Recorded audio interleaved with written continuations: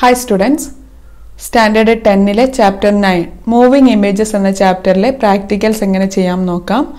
അപ്പോൾ ഇതിന്റെ അകത്ത് ആനിമേഷനെ കുറിച്ചാണ് പറയുന്നത്.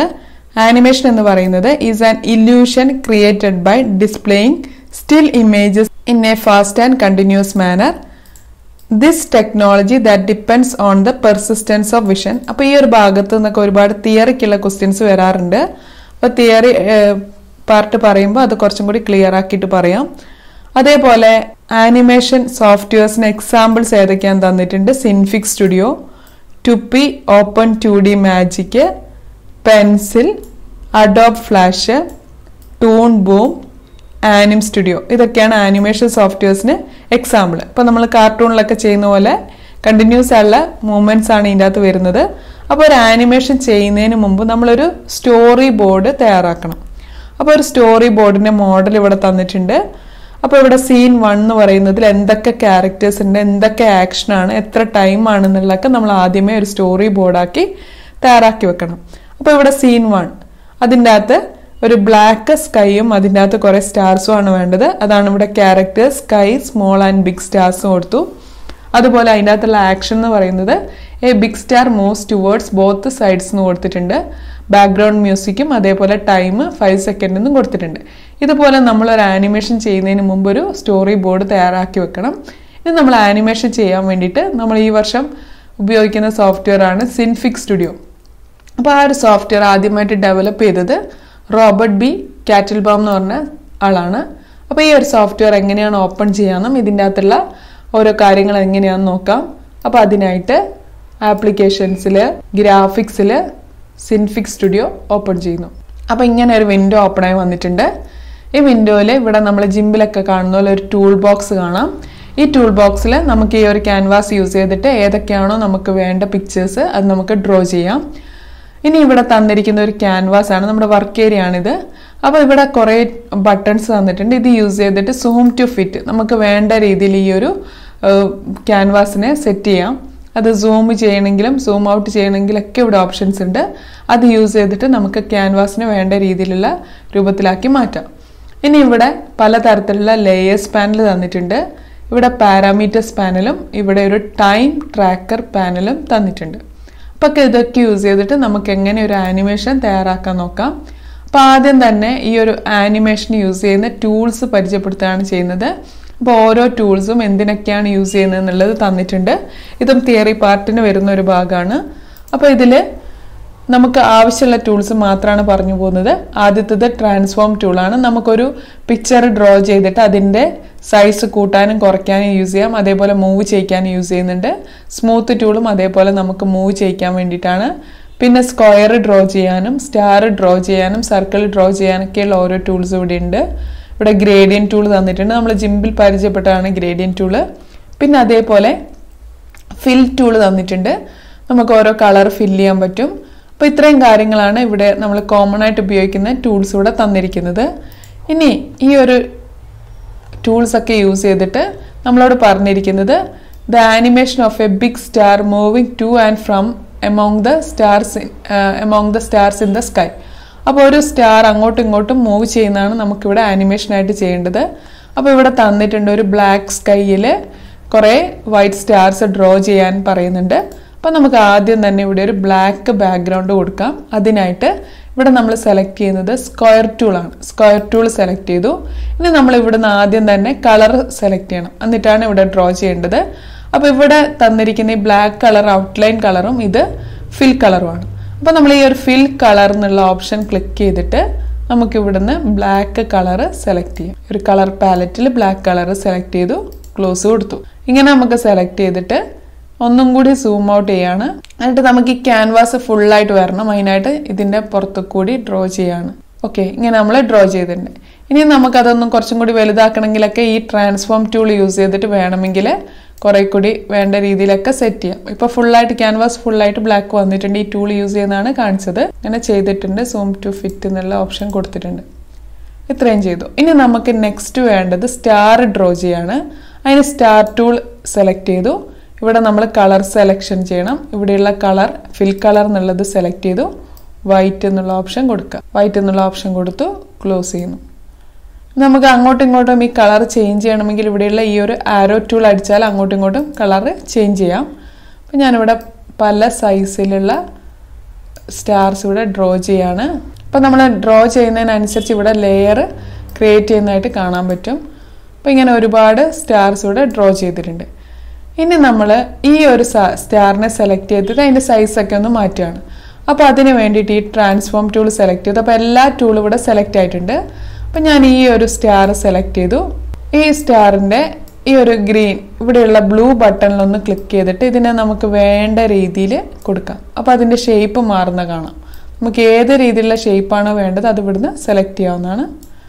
അത് കഴിഞ്ഞ് ഇവിടെ ഒന്ന് ക്ലിക്ക് ചെയ്തിട്ട് ഇതിൻ്റെ സൈസും കുറച്ച് വലുതാക്കാം. അപ്പം ഇങ്ങനെ ഡ്രോ ചെയ്ത് ഇവിടെ വെക്കുന്നു. അതേപോലെ മറ്റുള്ള ഓരോ സ്റ്റാറും നമ്മൾ സെലക്ട് ചെയ്യുന്നതിനനുസരിച്ച് ആ സ്റ്റാറിൻ്റെ ലെയർ ഇവിടെ സെലക്ട് ആയിരിക്കുന്ന കാണാം. നമുക്ക് വേണ്ട രീതിയിൽ എവിടെയാണോ വേണ്ടത് അവിടേക്ക് അറേഞ്ച് ചെയ്ത് വെക്കാം. ഇനി നമ്മളോട് ടെക്സ്റ്റിൽ പറഞ്ഞിരിക്കുന്നത് ഒരു ഇമേജ് 60 ഫ്രെയിമിനുള്ളിൽ അങ്ങോട്ട് റൈറ്റിലേക്ക് മൂവ് ചെയ്യിക്കുന്നതാണ് നമുക്ക് വേണ്ടത്. അപ്പോൾ ഇവിടെ നിങ്ങൾ നോക്കിയാൽ ആദ്യം കാണാം ഇവിടെ 0 ഫ്രെയിമിലാണുള്ളത്. അത് ഒരു 60 ഫ്രെയിം ആകുമ്പം ഈ വലിയ സ്റ്റാർ ഇവിടേക്ക് എത്തണം. അതാണ് നമ്മൾ ആദ്യം കൊടുക്കേണ്ട ആനിമേഷൻ. അപ്പോൾ അതിനായിട്ട് നമുക്ക് ആനിമേഷൻ കൊടുക്കണം. അതിനായിട്ട് ഇവിടെ താഴെയുള്ള ഈ ഗ്രീൻ ബട്ടൺ അവിടെ മൗസ് വെക്കുമ്പോൾ കാണാം turn on animate editing mode. അതിലൊന്ന് ക്ലിക്ക് ചെയ്യുന്നു. അപ്പോൾ നിങ്ങൾ നോക്കിയാൽ ഈ ക്യാൻവാസിന് ചുറ്റും ഒരു റെഡ് ബോർഡർ വന്നിട്ടുണ്ട്. ഇനി നമ്മൾ ഇവിടെ കൊടുക്കുന്ന ചേഞ്ചസ് ആണ് ആനിമേഷനായിട്ട് വരിക. അപ്പോൾ ഇവിടെയുള്ള ഈ 0F എന്നുള്ളിടത്തൊന്ന് ക്ലിക്ക് ചെയ്തു. ഞാൻ ബാക്ക് സ്പേസ് കൊടുത്തിട്ട് 60F എന്ന് കൊടുക്കുക. 60 എന്ന് കൊടുത്തു, എൻ്റർ പ്രസ് ചെയ്യാം. അപ്പോൾ F എന്ന് അവിടെ വന്നിട്ടുണ്ട്. ഇനി ഈ പറഞ്ഞ ബിഗ് സ്റ്റാറിനെ ഒന്ന് സെലക്ട് ചെയ്യുക. എന്നിട്ട് ജസ്റ്റ് എന്ത് ചെയ്യുക, ഇതിനെ കൊണ്ടുപോയിട്ട് നെക്സ്റ്റ് ഇവിടേക്ക് കൊണ്ട് മൂവ് ചെയ്യിക്കുന്നു. ഇതാണിപ്പോൾ ചെയ്തത്. അപ്പോൾ ഇവിടെ നമ്മളൊരു ഫ്രെയിം ആഡ് ചെയ്യണം. ഇവിടം വരെയുള്ള ഒരു ഫ്രെയിമായിട്ട് ആഡ് ചെയ്യണം. അതിനായിട്ട് ഇവിടെ ഇതാ ഒരു കീയുടെ ഒരു പിക്ചർ കാണാം. ആ പിക്ചറിൻ്റെ അവിടെ കൊണ്ടുപോയാൽ കാണാം കീ ഫ്രെയിം എന്നുള്ളത് കാണാം. അപ്പോൾ കീ ഫ്രെയിം എന്നുള്ളിടത്ത് ക്ലിക്ക് ചെയ്തിട്ട് ഇവിടെ താഴെയുള്ള ഈ ഒരു പ്ലസ് ബട്ടണിലൊന്ന് പ്രസ് ചെയ്യാം. അപ്പം 60 എന്നായിരുന്നു നമ്മളിവിടെ കൊടുത്തത്. അതുകൊണ്ട് ഇവിടെ 60 എന്ന് വന്നിട്ടുണ്ട്. ഇവിടെ കീ ഫ്രെയിം 60-ലാകുമ്പം സ്റ്റാർ ഇവിടെയാണുള്ളത്. അപ്പോൾ ഇവിടെ 0 to 60 എന്നുള്ളത് ടൈം ട്രാക്കർ പാനലിൽ കാണിക്കുന്നുണ്ട്. 0 മുതൽ 60 വരെയുള്ളിടത്ത് ഇതിവിടം വരെ മൂവ് ചെയ്യിക്കുന്നു. നമുക്കിതൊന്ന് കണ്ടു നോക്കാം. Turn of animate editing mode ഒന്ന് പ്രസ് ചെയ്യുന്നു. നമ്മുടെ 60Fലാണുള്ളത്. ഒന്ന് സീക്ക് ടു ബിഗിൻ എന്ന് കൊടുക്കുന്നു. ഇവിടെയുള്ള ഈ ഡബിൾ ആരോയിലൊന്ന് ക്ലിക്ക് ചെയ്തു. എന്നിട്ട് നമുക്ക് ജസ്റ്റ് ഇതൊന്ന് മൂവ് ചെയ്യിക്കാം. അപ്പോൾ നമുക്കിവിടെ ടൈം ട്രാക്കർ മൂവിൽ ഓരോ ഫ്രെയിമിലൂടെ മൂവ് ചെയ്യുന്ന ഇങ്ങനെ കാണാം. അങ്ങനെ 60-ലെത്തിയപ്പോൾ എന്ത് ചെയ്തു, ഇവിടെ ആയിട്ട് സെറ്റ് ആയിരിക്കുന്നതാണ്. പിന്നെ മൂവ്മെന്റ്സ് ഒന്നും നമ്മൾ കൊടുത്തില്ല, അവിടെ വരെ എത്തിയിരിക്കുന്നതായിട്ട് കാണാൻ പറ്റും. ഇനി ഒരു കീ ഫ്രെയിമും കൂടി നമുക്ക് ആഡ് ചെയ്യണം. 120 എന്നാണ് കൊടുക്കേണ്ടത്. അപ്പോൾ ഇവിടെ 120 എന്ന് കൊടുക്കുന്നു. എൻ്റർ പ്രസ് ചെയ്തു. അവിടെ F എന്ന് വന്നിട്ടുണ്ട്. ഞാൻ ഈ ഒരു സ്റ്റാർ ക്ലിക്ക് ആൻഡ് ഡ്രാഗ് ചെയ്ത് ഇവിടെ കൊണ്ടുവെക്കുന്നു. അപ്പോൾ ഇവിടെ നമുക്കൊരു കീ ഫ്രെയിം ആഡ് ചെയ്യണം. അതിനായിട്ട് ഇവിടെയുള്ള ഒരു പ്ലസ്സിൽ ക്ലിക്ക് ചെയ്യുന്നു. അങ്ങനെ 120 കീ ഫ്രെയിമും കൂടി ഇവിടെ ആഡ് ചെയ്തു. അപ്പോൾ ഇത്രയാണ് ഇവിടെ ചെയ്തിരിക്കുന്നത്. ഇവിടെ ഞാൻ stop editing, turn of animate editing mode കൊടുക്കുന്നു. അപ്പോൾ ഇതിനി നമുക്ക് ആനിമേഷൻ കാണണം. ഇതിൻ്റെ പ്രിവ്യൂ ആയിട്ട് കാണാൻ വേണ്ടിയിട്ട് ഫയലിൽ പ്രിവ്യൂ എന്നുള്ള ഓപ്ഷൻ എടുത്തിട്ട് നമുക്ക് കാണാം. അപ്പോൾ പ്രിവ്യൂ എന്നുള്ള ഓപ്ഷൻ എടുക്കുകയാണ്. പ്രിവ്യൂ എന്ന് കൊടുത്തു. അപ്പോൾ ഇങ്ങനെ ഒരു വിൻഡോ വന്നിട്ടുണ്ട്. നമുക്കിവിടെ ഇതാ പ്ലേ ബട്ടൺ അടിച്ചാൽ സ്റ്റാർ അവിടം വരെ പോയിട്ട് തിരിച്ചു വരുന്നതായിട്ട് കാണാം. ആ പോയി വരുന്നതിൻ്റെ ഇടയ്ക്ക് നമുക്ക് ഏതെങ്കിലും കീ ഫ്രെയിമിനുള്ളിൽ ഇതിനെ ജസ്റ്റ് റൊട്ടേറ്റ് ഒക്കെ ചെയ്യിക്കണമെങ്കിൽ അങ്ങനെയും ചെയ്യിക്കാം. ഈ ഒരു ആനിമേറ്റ് എഡിറ്റിംഗ് മോഡ് കൊടുത്തിട്ട് വേണമെങ്കിൽ ബ്ലൂ ബട്ടൺ ഇങ്ങനെ പ്രസ് ചെയ്ത് നമുക്കതിനെ റൊട്ടേറ്റ് ചെയ്ത് വരുത്തിക്കണമെങ്കിൽ അങ്ങനെയും ചെയ്യാം. ഇവിടെ സ്റ്റോപ്പ് ചെയ്തു. എന്നിട്ട് നമുക്ക് ഒന്നും കൂടി നോക്കാം. സീക്ക് ടു ബിഗിൻ കൊടുക്കുകയാണ്. മൂവ് ഇങ്ങനെ റൊട്ടേറ്റ് ചെയ്ത് നമുക്ക് വരുത്തിക്കാൻ പറ്റും. ഓക്കെ, ഇനി നമുക്കിതൊന്ന് സേവ് ചെയ്യാൻ വേണ്ടിയിട്ട് ഫയലിൽ സേവ് എന്നുള്ള ഓപ്ഷൻ കൊടുക്കുന്നു. എവിടെയാണോ സേവ് ചെയ്യേണ്ടത്, ഹോമിൽ സ്റ്റുഡൻസ് വർക്ക്സ് 10 ഉള്ള ഫസ്റ്റ് ആനിമേഷൻ്റെ നെയിം കൊടുക്കുന്നു. സ്റ്റാർന്ന് കൊടുക്കുകയാണ്. സ്റ്റാർന്ന് കൊടുത്ത് സേവ് ചെയ്യുന്നു.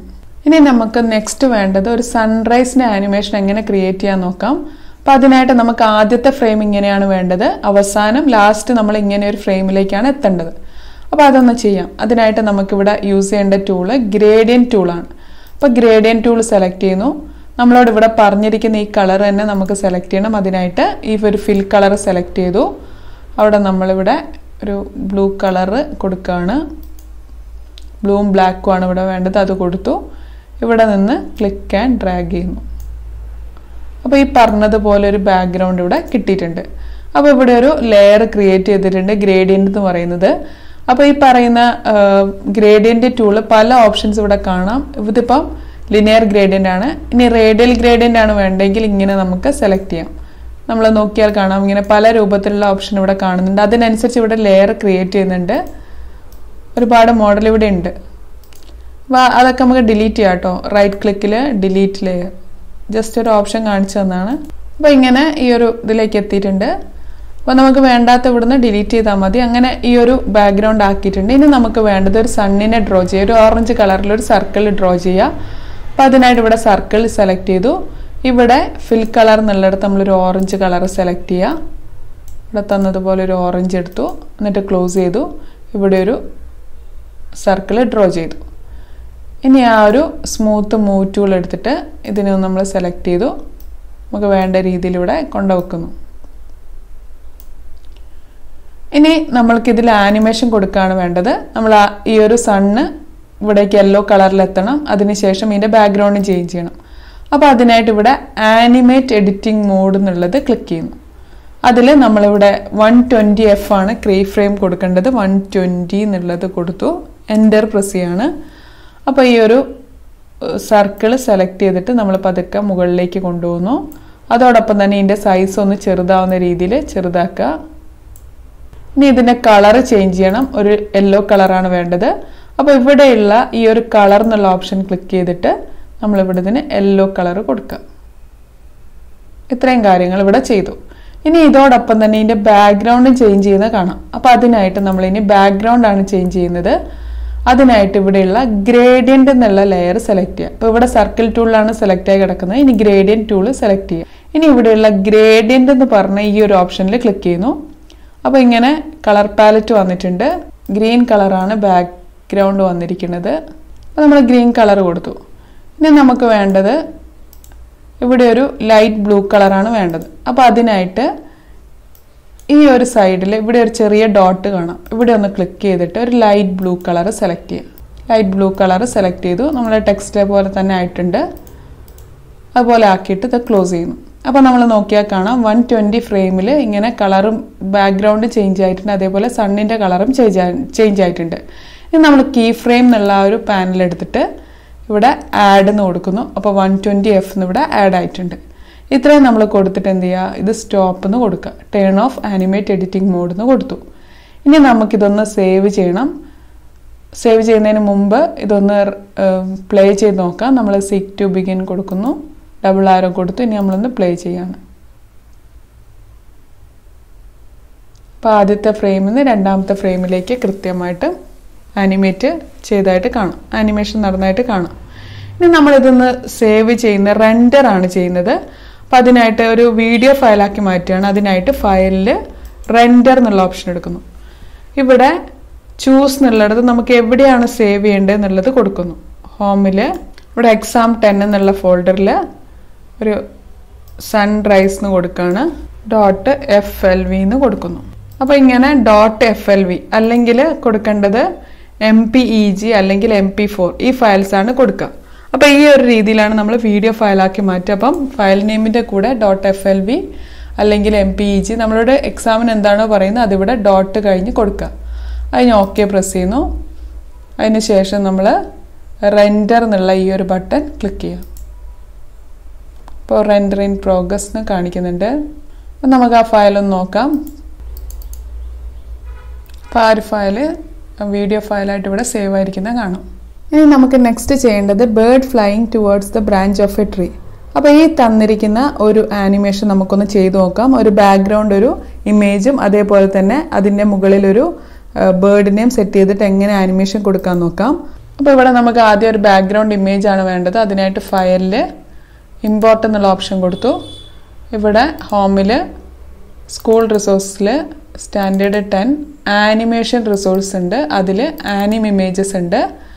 അതിൽ BG എന്ന് പറഞ്ഞിട്ടുള്ള ഇമേജ് ഇമ്പോർട്ട് ചെയ്യുന്നു. അപ്പോൾ ഇതാണ് ആ ഇമേജ് നമുക്ക് ബാക്ക്ഗ്രൗണ്ട് വേണ്ടത്. അപ്പോൾ ഈ ഇമേജ് വന്നിട്ടുണ്ട്. ഇതിൻ്റെ മുകളിൽ ഒരു സ്ക്വയർ വന്നിരിക്കുന്നതിൽ ഈ റെഡ് ബട്ടണിലൊന്ന് ക്ലിക്ക് ചെയ്തിട്ട് ഇതിനെ മാക്സിമം സൈസ് കൂട്ടുന്നു. അപ്പോൾ ഇങ്ങനെ നമ്മൾ സെറ്റ് ചെയ്തിട്ടുണ്ട്. അപ്പോൾ നമ്മളിവിടെ അടുത്തത് ഒരു ബേർഡിനെ കൊണ്ടുവരണം. അതിനായിട്ട് ഫയലിൽ ഇമ്പോർട്ട് കൊണ്ടുവരികയാണ്. ഫയൽ ഇമ്പോർട്ട്, അതിൽ ഈ parrot animation റിസോഴ്സിൽ anime ഇമേജസിൽ parrot 1A എന്നുള്ളത് ഇമ്പോർട്ട് ചെയ്യുന്നു. അപ്പോൾ ഈ ബേർഡ് ഇവിടെ വന്നിട്ടുണ്ട്. അപ്പോൾ ഇതിനെ നമുക്ക് വേണ്ട രീതിയിൽ ഇവിടെ കൊണ്ടുവെക്കുന്നു. ഒന്ന് സൈസ് ചെറുതാക്കണമെങ്കിൽ ചെറുതാക്കാം. ഇനി നമ്മൾ ചെയ്യേണ്ടത് ഇവിടെയുള്ള ആനിമേറ്റ് എഡിറ്റിംഗ് മോഡ് എടുത്തു. ഇവിടെ 120F എന്ന് കൊടുക്കുക. 120 എന്ന് കൊടുത്തു, എൻ്റർ പ്രസ് ചെയ്തു. നമ്മൾ ഈ ബേർഡിനെ മൂവ് ചെയ്യിച്ചിട്ട് ഈ പറയുന്ന ഇവിടേക്ക് കൊണ്ടുവെക്കുന്നു. ഇങ്ങനെ വലുതാക്കിയിട്ട് ഇവിടെ കൊണ്ടുവെക്കുന്നു. ഇത്രയാണ് നമ്മൾ ചെയ്യുന്നത്. അത് കഴിഞ്ഞിട്ട് നമ്മൾ turn of animate editing mode കൊടുക്കുന്നു. ഇനി ഇവിടെ നമ്മളൊന്ന് പ്ലേ ചെയ്യുകയാണെങ്കിൽ ബേർഡ് ഇവിടേക്ക് മൂവ് ചെയ്യുന്നതായിട്ട് കാണാം. ഇത്രയാണ് ഈ ഒരു ചാപ്റ്ററിൽ പറഞ്ഞിരിക്കുന്ന കാര്യങ്ങൾ. Okay, thank you.